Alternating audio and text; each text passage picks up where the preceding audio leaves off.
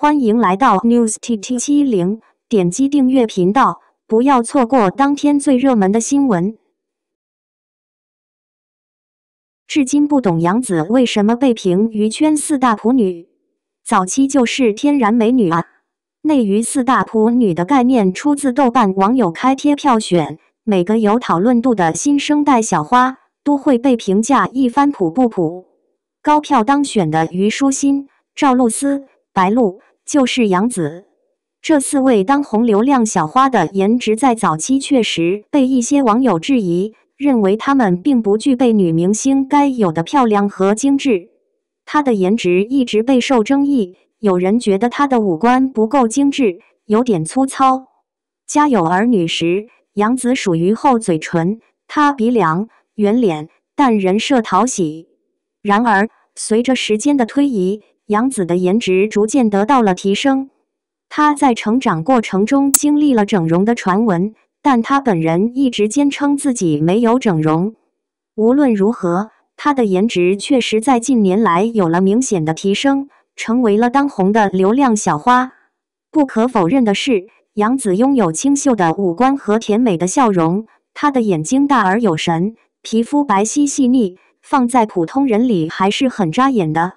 她的外貌特点是气质清新、青春活力，给人一种阳光、可爱的感觉。她的长相被认为非常适合塑造青春偶像角色，在剧中的形象常常给人留下深刻的印象。总的来说，她也凭借自己的演技和努力，赢得了很多粉丝的喜爱。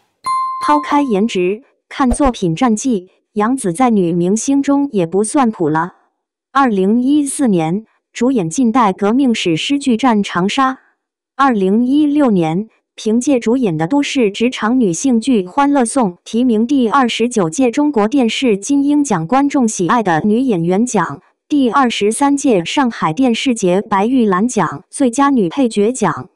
2018年的《香蜜沉沉烬如霜》，2019年的《亲爱的热爱的杨紫》迎来了2个爆剧。诚然，杨紫本身硬性条件不是大美女，但由于明星的日常营销，自然引起一部分网友的不满。杨紫、钟汉良迎来合作，文咏珊惊喜加盟，咸鱼继母日常启动。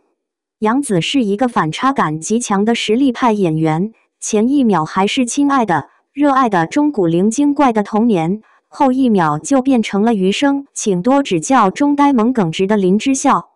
在古装剧领域，杨紫也带来了性格迥异的女性角色，给观众带来了与众不同的角色体验。比如《诛仙青云志》中清冷孤傲的陆雪琪，《香蜜沉沉烬如霜》中灵动可爱的锦觅等等。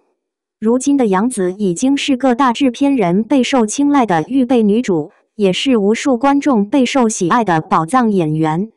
不得不说，杨紫是娱乐圈少有的用作品熬过低谷，用演技回应质疑，用微笑迎接挑战，用实力为自己证明的励志小花。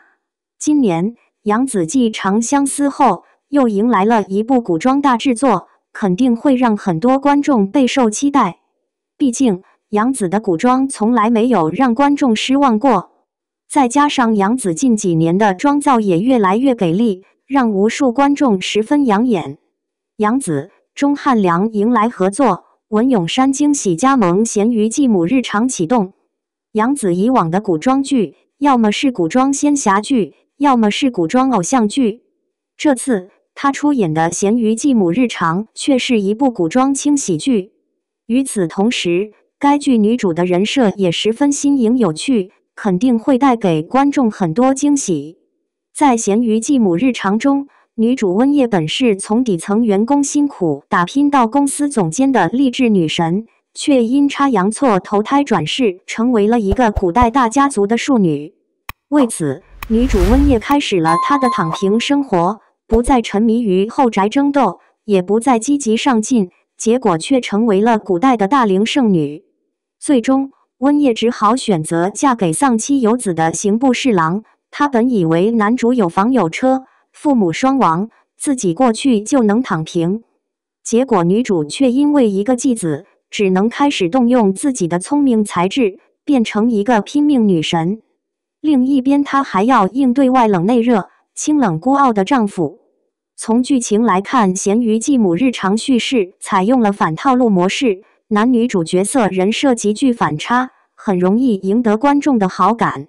这次杨紫以女主的身份加盟《咸鱼继母日常》，肯定会赋予温叶这个角色有趣的灵魂。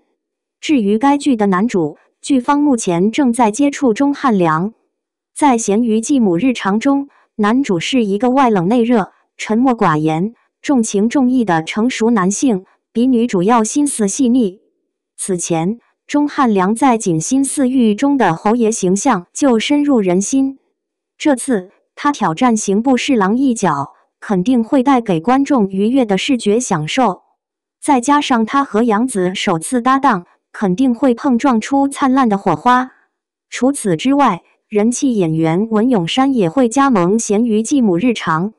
网传文咏珊在剧中饰演蛇蝎美人一角，跟杨紫有大量的对手戏。不过，以文咏珊的实力，她肯定会为《咸鱼继母日常》这部作品提供很多高光时刻。此外，从古装扮相来看，杨紫、钟汉良、文咏珊三人都非常惊艳，三人合作《咸鱼继母日常》肯定会大大提升该剧的质感，让我们一起拭目以待吧。